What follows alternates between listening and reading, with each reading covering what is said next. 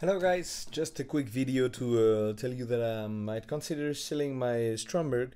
This is a really nice example of Elmer Stromberg's work. He was building guitars from 1927 till 1955, and we think he built about 350 guitars since the first guitar was around the serial number 300 and the last guitar must be 650. It's a really nice example which features the original bridge that, as you can see, has really nice screw parts, really accessible. It features also its original groove tailpiece.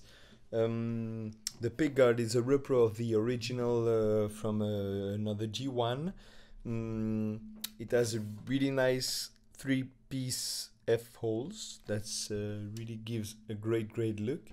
The top is free of big crack. There's a little something here and a little something there, but really nice example in fine conditions. The fretboard has been changed.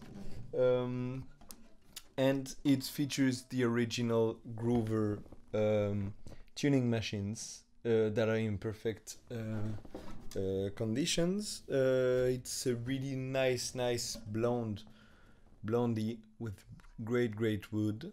It's a massive top.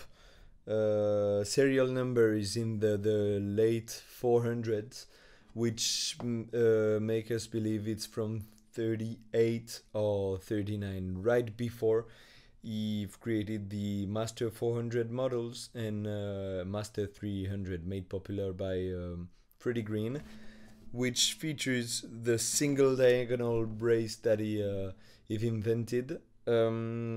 This one is one of the, it's very rare since it's one of the very few with parallel brace, because he was doing ladder brace mainly during the 30s before switching to his single diagonal brace in the 40s.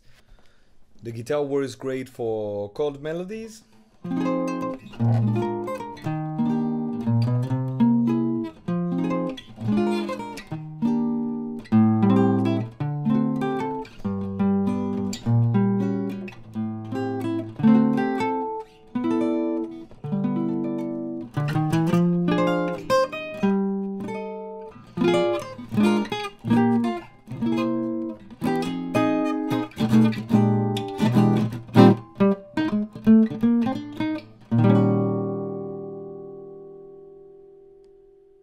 Really good for rhythm.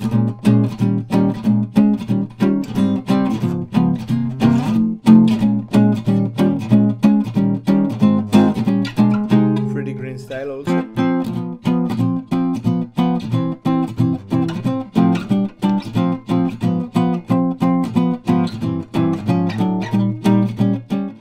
There's a lot of volume, although because you can see I'm using a really thin pick. It works great for single notes as well.